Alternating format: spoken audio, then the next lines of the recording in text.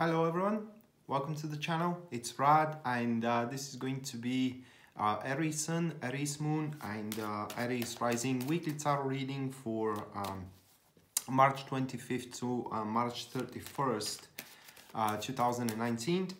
And while I'm shuffling the cards, once again I want to remind you that this is going to be a general reading for Aries' star sign. And for that reason, the reading is going to resonate in a different way and as well in a different level with every single different Arieses.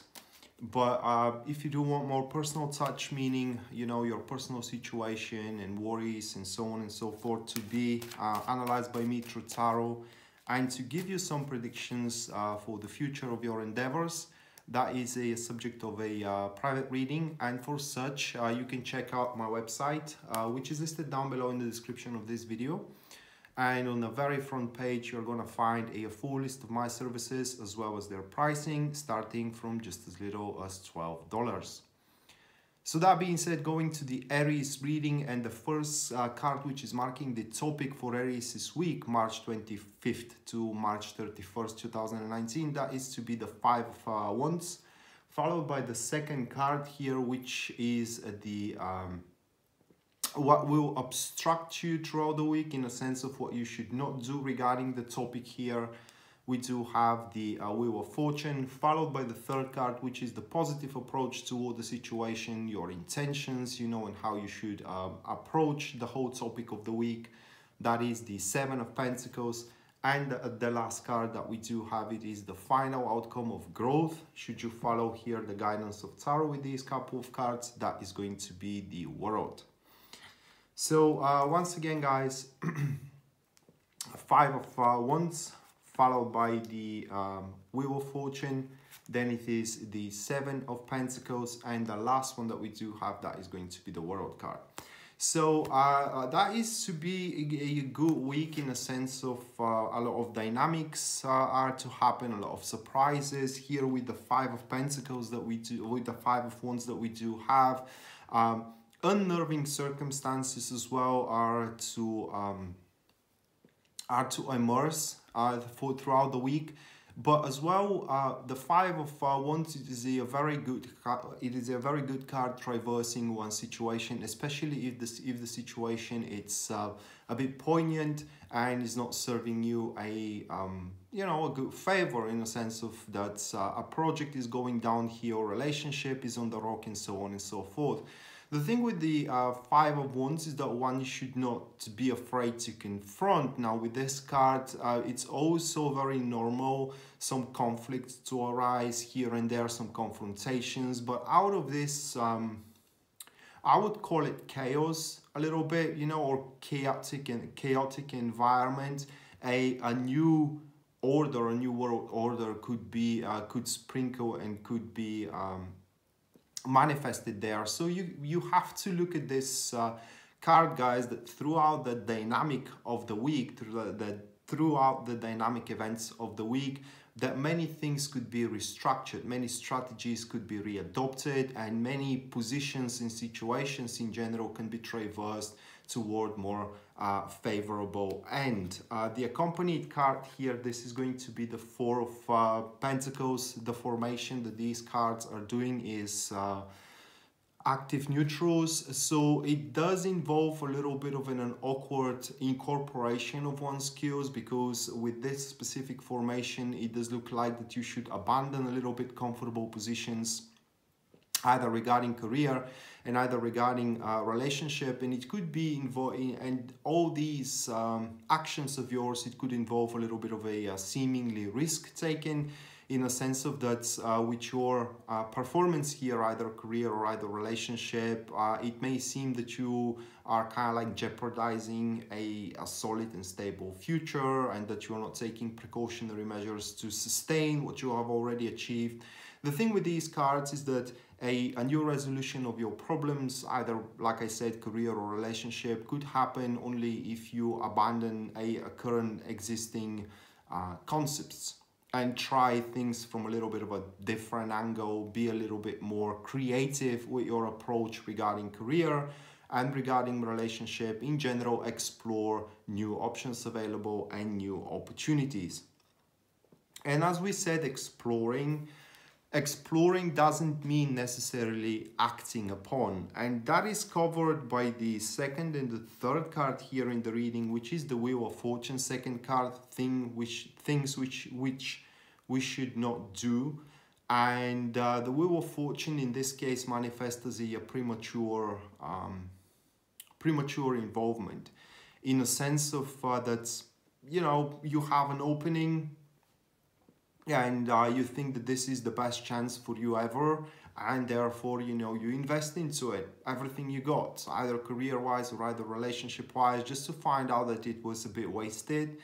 In a sense of that, with the Five of Wands at the very prime spot of the reading, it means that many opportunities, or rather like many openings, are to manifest. Therefore, you shouldn't kind of like rush to take the first one that comes around. First example I'm going to give you here, guys, is let's say you want to buy yourself a car because, you know, you do have problems with your current one, and through the dynamic of the week, you know, few offers comes around, and like I said, few offers comes around, they will have a gap, or rather like a, you know, a margin of time in between one another. So when the first one comes around, that doesn't mean that you should buy it straight away, but you just explore the market, see if there are other fitting options for you, and then decide which one you are to buy. That is just an example how the situation can traverse from your car, you know, making you problems, doesn't want to start at every morning, and so on and so forth, to buying a new car that is going to be suitable for you.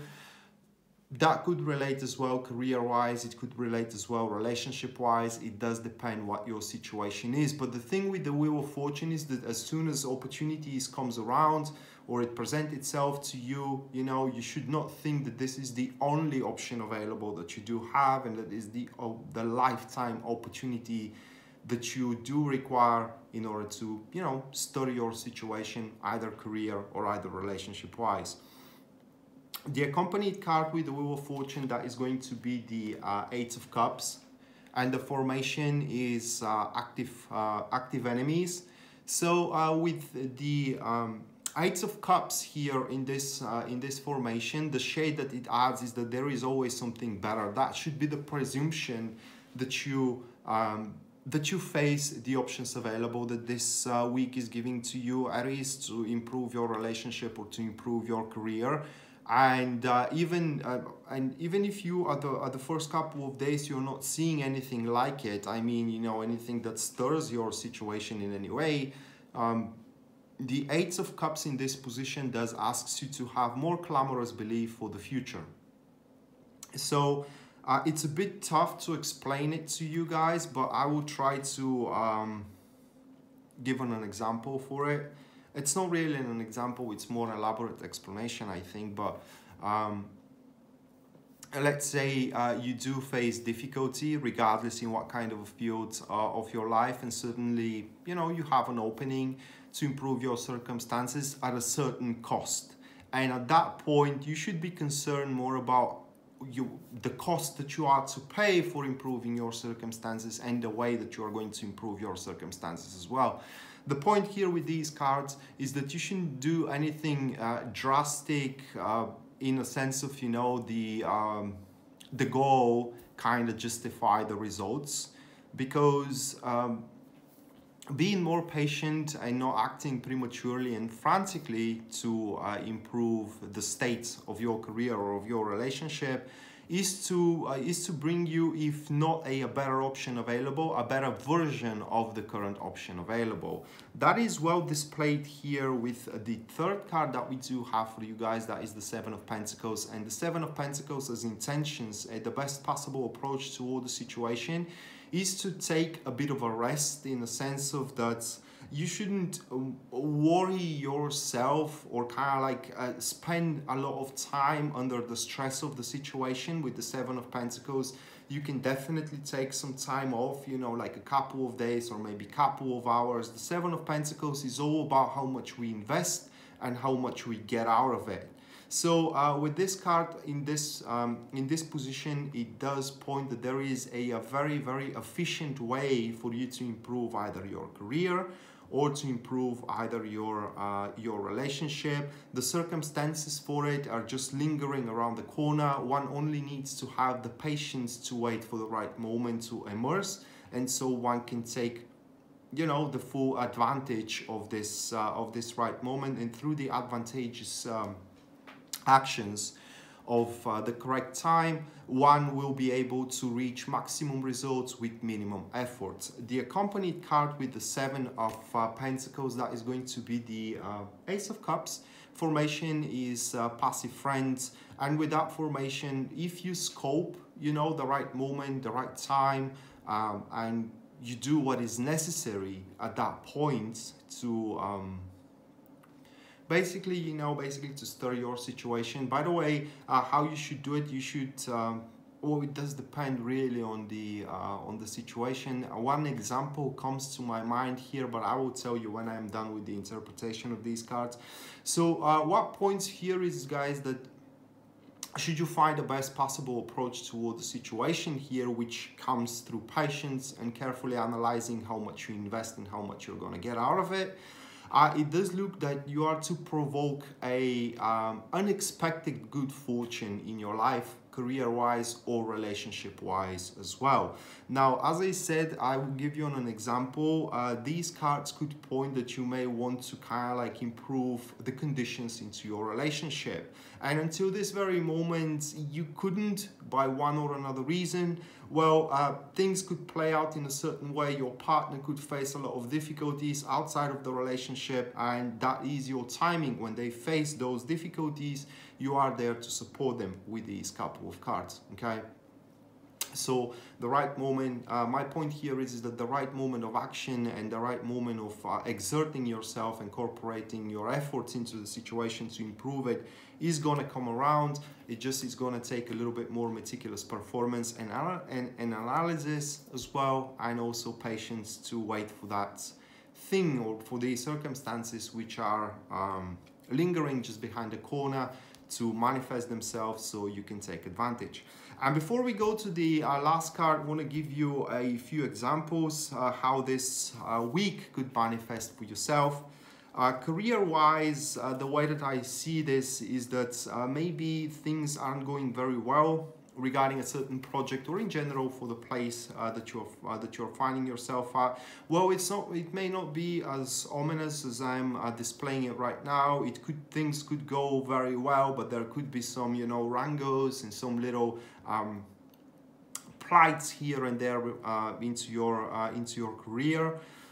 And suddenly, throughout the week, things are to start turning into your favor, and in that case will be best to play your cards smart rather than hard, and take full advantage with minimum efforts, you know, incorporated. So basically, you Aries throughout this week should work smart rather than working hard as well, and you should pray.